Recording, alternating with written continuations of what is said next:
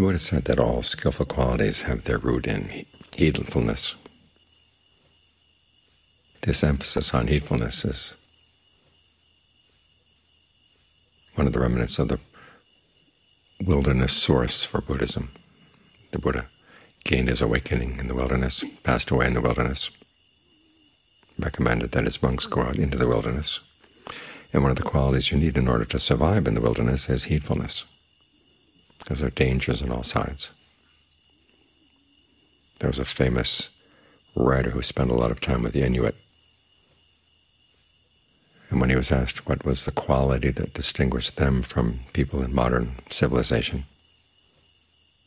he listed a few words from their language which described a quality that he said he didn't quite find the right English equivalent for: a combination of wariness, apprehension, a sense of danger present all around. What's heedfulness? The realization that there are dangers and you have to be very careful about what you do.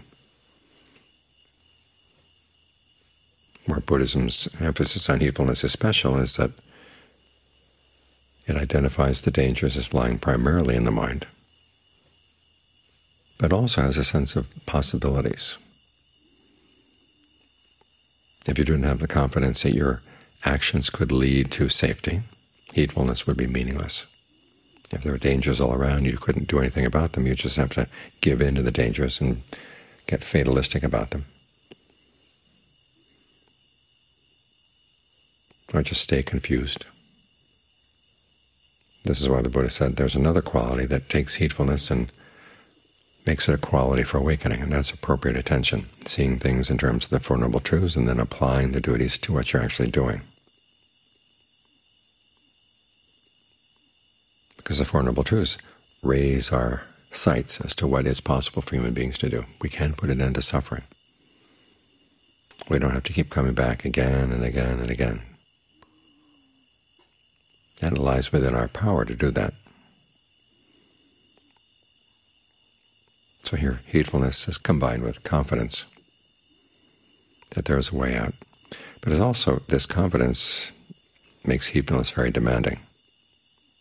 There are a lot of dangers in life that people simply accept and say, well, that's the way life is. I was talking the other night to someone who was talking about how she was trying to analyze her unskillful mind states and to check on why she would go for them. And one of the conclusions she came to is, well, it's a normal human reaction. People do things that are displeasing, and the normal reaction is to get angry. You see something nice, and the normal reaction is greed. And it may be the normal reaction, but it's not the best. It's certainly not the best that we're capable of. The Buddha is actually pointing out that the mind doesn't have to stay on the quote-unquote normal human level. We meditate so that we can transform it.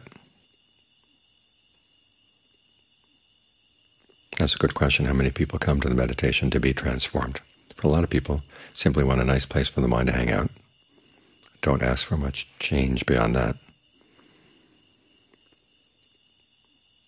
But the Buddha is saying if you otherwise simply allow the mind to go back to its old habits,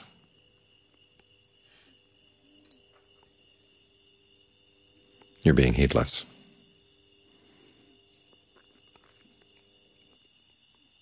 Areas where other people don't see dangers, he saw dangers. Areas where other people didn't see a way out, he saw a way out.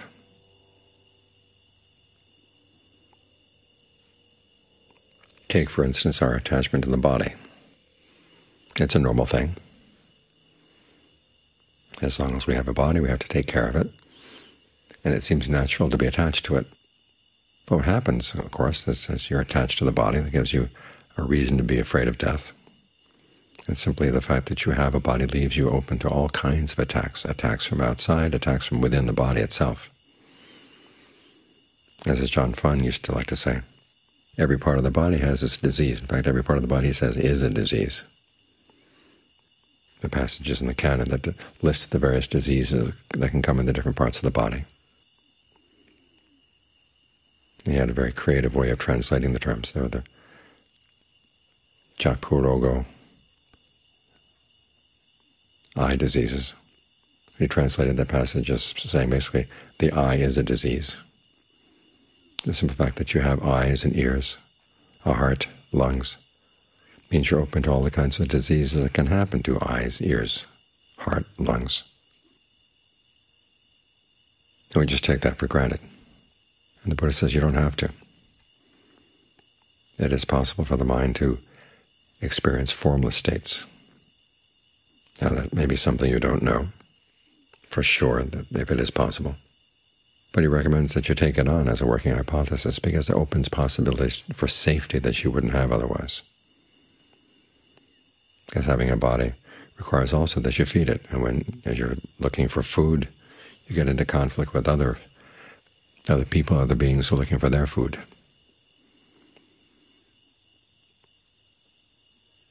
But if the mind can attain a formless state, it doesn't have to get into those conflicts. It's not exposed to those dangers. As he says, whenever there's a choice between an assumption that places limits on what you can do and an assumption that opens possibilities for what you can do, he says that it's always better to adopt the assumption that allows for more possibilities. Because otherwise the simple act of assuming that there are no possibilities cuts off what could be a potential avenue for safety and happiness. So we apply appropriate attention to our heedfulness, reminding ourselves that there are possibilities that go beyond the ordinary human level.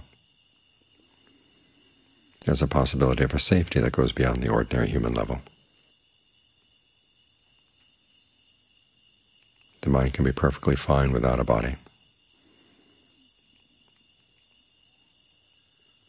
In fact, in the higher levels of the heavens, it's not only perfectly fine, it's much better off. Nirvana also has no body. That's the ultimate happiness. So you turn around and look at your attachment to the body and ask yourself, is this something I want to hold on to? When you realize that there's a possibility that you could be freed from that, then you're more likely to actually follow the path that would free you. We have that contemplation of the different parts of the body. A lot of people don't like it, but they don't see it as an avenue to freedom. They just see it as bad-mouthing something that they would prefer to be attached to. But the Buddha is saying, question that preference, question that attachment.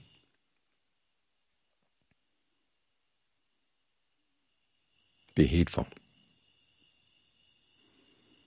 and expand your imagination through appropriate attention as to what the possibilities for safety that heedfulness can bring might be. So it's not simply that we're aware of dangers. That's part of heedfulness. They're all around us, especially now in the fire season. We have to be very careful. But there are more dangers than that. There are dangers inside. At the same time, heedfulness, at least in the Buddhist point of view, encompasses confidence that there is a way out from these dangers, a total freedom from these dangers. And even though it may be more than ordinary human level of safety, you start with ordinary human capabilities, and as you develop them, they can take you there.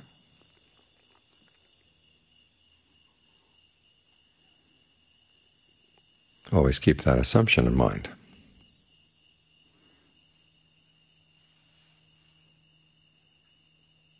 Because it's the assumption that doesn't leave you trapped in the dangers that we see all around us.